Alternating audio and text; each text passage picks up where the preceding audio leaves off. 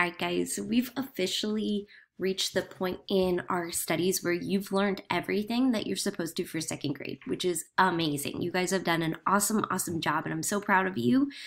So you're moving into some third grade stuff. So the more you know about multiplication, the better and more prepared you're going to be for third grade, and your teachers are going to be so excited to see.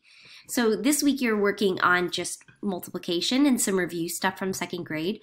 So just to remind you ways to show multiplication, we've worked with arrays, we've worked with repeated addition, and equal groups. The last one is using a number line, which we used when we were doing addition. The only difference is here, since we're doing 3 times 4, they're counting by 3. So they're going 3, and then 6, and then 9, and then 12. So we can see that there are multiple ways to do this. Equal groups, we start with our groups and we add the numbers in there, and then it becomes our repeated addition. Arrays becomes our repeated addition. It all kind of goes back to that repeated addition of repeating that number over and over again as you add, and thinking about 6 and 6 is 12, and 6 and 6 is 12, and 12 and 12 is 24. So there's all sorts of different ways, but the more fluent you become, the more facts that you have memorized where you don't have to apply these strategies. That's what's going to help you. Just like in addition, when you learned your addition strategies and you didn't have to count on your fingers anymore, it became a lot quicker, a lot more efficient, right? So one of the things that you're going to be doing for today, I think on your checklist I have A, but then on this I switched it to D because I want to talk about A when we're on our Teams meeting tomorrow, because it's so fascinating to me. So if you skip down to D, D is about spinning and multiplying. Also, B and E are also very similar. They're going to be some other games and things like that that you can review your multiplication with. So if you scroll down to D, what you'll see is it's got a spin and multiply game. You can do this one of 2 ways. I did post it to Seesaw, and so you could just practice spinning the spinner. You could roll a dice or something like that in front of you, and then what you'll do is let's say I get 2, and I think this game you're multiplying by 2. So if I get a 7, I'm going to multiply by 2, and I'm going to get 7 plus 7, and that's 14. So I would go all the way to this 14 space here. And then you could color in that square your color. And then let's say my partner gets 2 times 11. Well, they would get to go all the way here to 22. So there are online spinners. If you just search for online spinner, you can play online. You can color it on Seesaw, or you can print it out and do it with game pieces so you can play over and over again. This game you're familiar with, we've done a few versions of here. This one is you're multiplying the number by 3, and then you're covering the amount. So if I get 3 and I spin a 3, then I'm going to look for a 9, and I'm going to color in that circle. Eventually, you're going to start running out of numbers, and so you're going to see who gets more at the end of it. So again, I posted this one on Seesaw, so you could color it in on Seesaw, or you can just print it out and play it that way. The extension for Activity D is to create your own game. So this was a game that I have ready to go. It's got the game board. You just put in your directions here. You put in the numbers here and your title here. So if you're spinning and multiplying again, it could be spin and multiply by 4s or by 5s or whatever you want to practice. You could do that this way.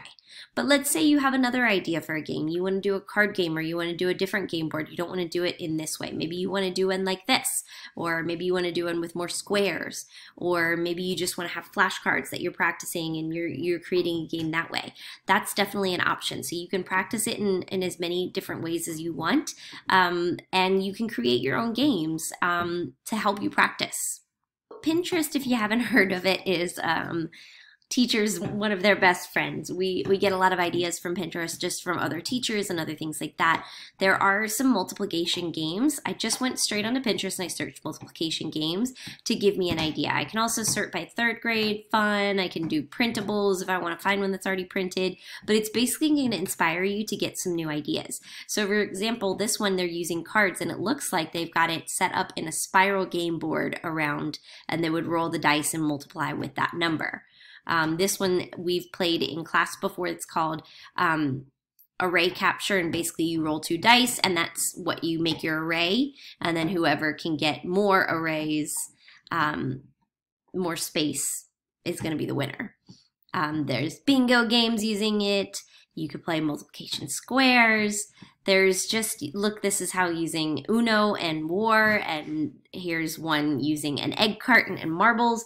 So there's so many different ideas out there, and I know that you guys could come up with some really great ones on your own. This looks like a fun way to practice getting up and down. You could play with hopscotch. You could play with Lego bricks. There's so many ways to practice it that's why I wanted to leave it open for you today to come up with your own game of how you want to practice. So again, even just doing a Google search, there's lots of different games that you can print out. There's online games, things like that. But I really want to challenge you to come up with something unique and creative that works for you guys. So one of the things that we used to do when we were teaching my little sister her letters was we would write the letters out on the street, and we would have to hop to the letters. So we would say, okay, hop to letter A, and she would have to go jump over to letter A and things like that. So maybe instead it could be that you roll whatever two numbers you land on, those two you have to multiply together, those types of things. There's so many fun ways to practice. It's just about being creative and coming up with them. So again, check out Pinterest. If you don't have an account, I believe that you can just, you have to have your parents help you set, they will set up an account or something like that. I think that there's a way, if you don't have it logged in, yeah, it's going to ask you to create an account before you can log in. So you'd have to have your parents help you out with that, just to get some ideas if that's where you want to go. But like I said, you can search Google to get some ideas as well, or you can just use that template that was provided for you here. So again, have fun with it. Get creative, practice that multiplication. If you look at the other activities for this week on my Week at a Glance, you'll notice that I have one activity per day, and that we're not highlighting those B and E. Here's E. E, you're just filling in skip counting, so that's going to be you're multiplying by twos, and then you're filling in, do a quick little timed test to see how quickly you can get those answers done. And then B is going to be another array game where you're using this to create your array and then show your repeated addition. So that's just another really good way to review those if that's something that you want. I will definitely have those on Seesaw for you as an option. And then we'll talk about this pattern art tomorrow and time and money. Okay, so I hope you guys have a great day, and I look forward to our team's meeting tomorrow, where we're going to explore the Fibonacci sequence, which is really, really a cool thing. And then we're going to do a fun art project with it. So I hope you guys have a wonderful day, and I'll talk to you soon.